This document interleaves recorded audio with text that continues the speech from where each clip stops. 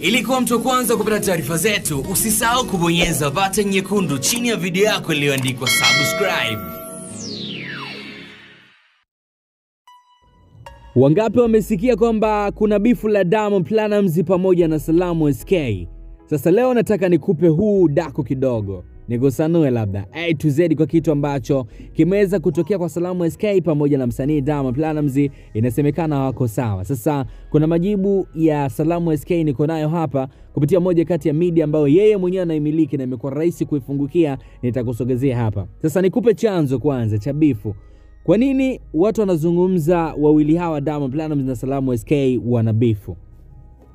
Na zikisikika tetesi za kwamba Sallam SK na Diamond wana bifu, watu wengi huamini kwa sababu maisha ambayo wanaishi Sallam SK na Diamond Platnumz ni maisha ni tofauti na ambavyo wanaishi Bastola na msanii Diamond Platnumz.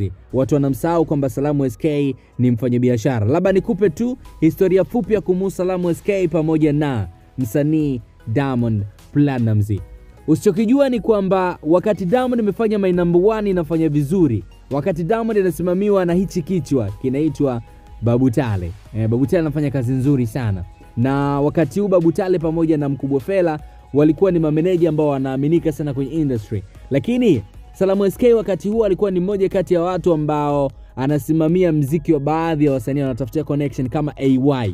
Sasa Sallam SK alikuwa ni kazi yake ni kutoa wasanii nje ya Bongo Tanzania na kuwaleta Bongo. Na sababu ya kuwaleta Bongo ilikuwa ni kufanya show kwenye tamasha kubwa la Fiesta. Kipindi kile Klausi, Marem Ruge Mutahaba alikuwepo bado Klausi ilikuwa inahitaji msaada mkubwa kutoka kwa Sallam SK. Kwa hiyo Sallam SK alikuwa anachukua wasanii kutoka nje anawaleta Bongo Tanzania. Kwa nini? Kwa sababu Sallam SK ni kama wa mbele hivi, kwa sababu amekaa sana nje ya Bongo Tanzania, anajua tamaduni za nje, ana maconnection makubwa. Wasanii wengi wa nje ni marafiki zake kuliko hata Bongo Tanzania. Kwa hiyo Sallam SK alikuwa analeta wasanii wengi kutoka nje, analeta Bongo. Na mwaka 2014 mwanzoni kabisa, tunafahamu tamasha la Fiesta lilikuwa ni tunatoka 2013 tunakwenda mwaka 2014. Yes.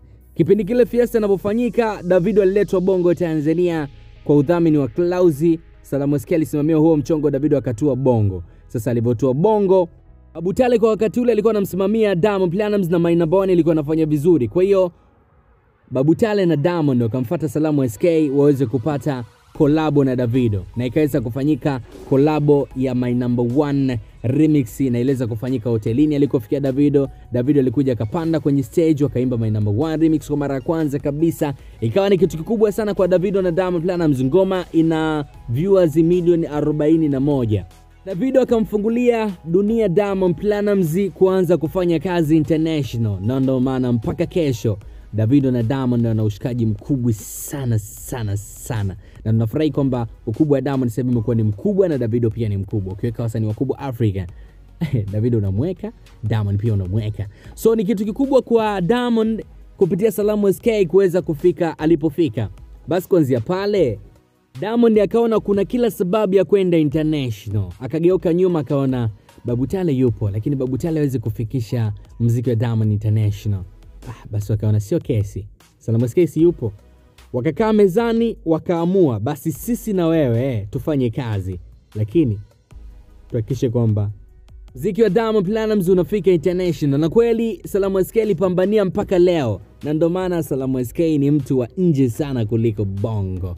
Yani safari zake ni kutoka Bongo kwenda nje Bongo Tanzania, sio hapa Tanzania. Ndio maana mara chache sana kumuona Sallam SK wako na Diamond Platnumz ndani ya Bongo Tanzania, lakini nje huko ni karibu safari zote, na ni mtu mwenye fitna zake na mwenye connection nje Bongo Tanzania. Hivyo ndivyo ambavyo Sallam SK na Diamond Platnumz walianza kufanya kazi, kutoka kwenye my number 1 remix mpaka Jeje, ambayo Sallam SK unaambiwa ngoma yoyote ambayo anataka iende international basi lazima iwe ngoma kubwa, video iwe kali, na huwa anasimamia na misimamo yake mikubwa sana.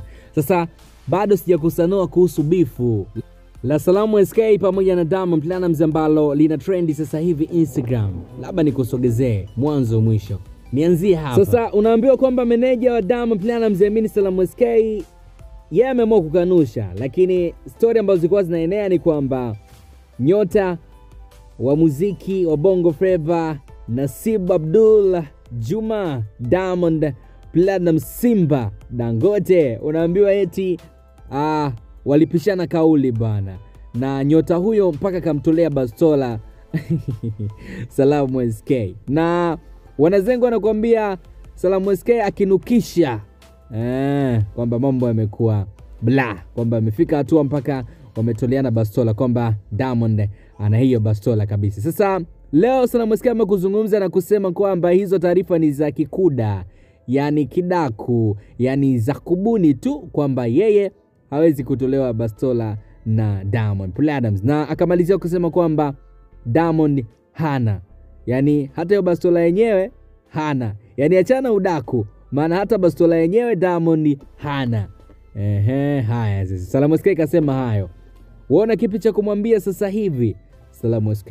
Una kipi cha kumwambia sasa hivi Diamond Platnumz? Sama shawajibu bana, wale wanasaka content. Haya sasa waoneni, nataka nini kutoka kwa Diamond Platnumz sasa hivi? Amekaa kimya kwa muda mrefu baada ya jeje. Unafikiri nini inabidi kifate kwa ajili yako? Mimi talking be the only the best presenter ni Bongo Tanzania. Fanya kusubscribe na kutana notification for more updates. Sisi wepesi tunakupa kwa wakati. Make sure kwamba unapita Mac Juice kupata juice nzuri kwa ajili ya afya yako, lakini pia Robi Furniture, Robi__furniture ni jina ambalo wanatumia Instagram. Make sure kwamba unapita pale, unaenjoy kutazama furniture nzuri, lakini pia fanya kuchagua press order yako wakuletee mpaka ulipo ndani ya Bongo Tanzania. Bada sisi wepesi tunakupa kwa wakati. Nikuache hivyo niseme bye bye.